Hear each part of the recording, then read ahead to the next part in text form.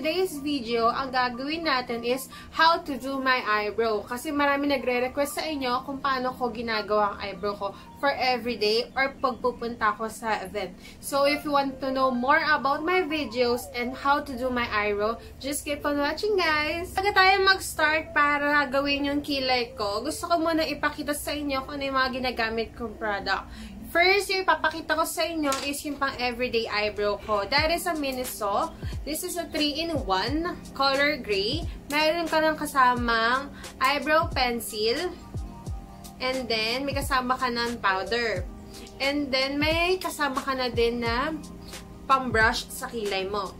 And this one is almost 200 pesos. Something like that. Hindi ko kasi sure kung magkano siya. Kasi almost 3 months ko na kasi itong ginagamit. 3 to 4 months ko na siyang ginagamit. And then maganda siya sa kilay kasi hindi naman siya nakakatanggal ng buhok sa kilay. Tsaka very friendly siya dahil para siyang natural lang sa kilay mo pag nilagay mo siya. And siguro pangalawang beses ko na itong binibili kasi this is for everyday talaga. And hindi ako nagsasawang bilhin to kasi sobrang ganda niya. And then next ko naman is ANASTASIA Beverly Hills. This is a color dark brown. And then ginagamit ko lang to pag nasa mood ako magkilay. At saka kapag pupunta ako sa events. Kasi medyo matagal ko siyang gamitin dahil pomade siya. So kinakailangan talagang medyo magtagal-tagal na oras. Hindi katulad nito na kaya ko siyang gawin siguro for almost 5 minutes to 10 minutes. Ito, kasi inaabot ako na ilang minutes kasi nililinis ko pa yung gilid. Pero sobrang ganda niya kasi very waterproof and then napaka-friendly niya sa lahat ng tao. Kahit anong kulay ng buhok mo, pwede mo siyang gamitin. Basta ang piliin mo lang is dark brown. And then, pinabili ko to kasi sa Amerika. Tsaka na-check ko kasi to kung magkano siya sa Sephora. This is almost 1,500. Good for ano naman siya, 6 months. Pwede mo naman siyang gamitin. And then actually, paubos na rin. Hindi pa siya paubos. Kasi hindi ko pa nakikita yung shadow dun sa gitna. Kasi very ano naman to. Friendly talaga siya sa kilay ng mga tao. At tsaka maganda siya sa mga pagpupunta ka ng party. Pero kunyari, kung beginner ka, mas maganda ito ang gamitin mo. So, start na talaga tayo kung paano ako magkilay. Ang gagawin ko lang, isa-zoom ko lang kayo ng konti para makita nyo kung paano ako magkilay.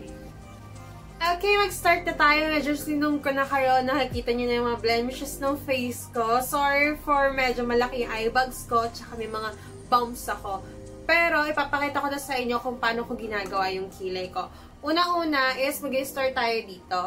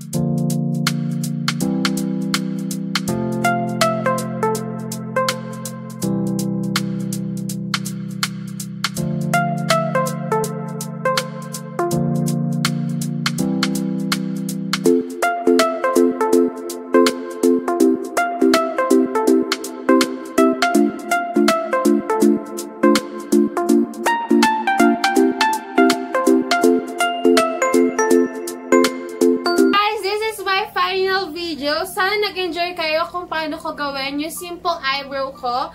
Very simple lang naman talaga ako mag-eyebrow. Depende na lang talaga kung ano yung ginagamit yung product sa kilay nyo. And then, advice lang na ang kilay is not a twins, that is a sisters lang. So, kunwari, kung hindi parehas ang kilay nyo, okay lang yan.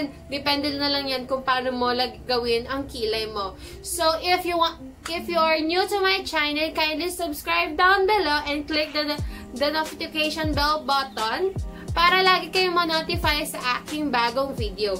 So, if you want to know more about my videos, kindly subscribe to my channel and then don't forget to like, comment, share, subscribe para lagi tayong masaya and then magkakaroon pa tayo ng maraming videos at ma-share nyo pa to sa family nyo. So, thank you so much mga babies. Sana dumami pa tayo. I hope to see you soon guys. Bye guys!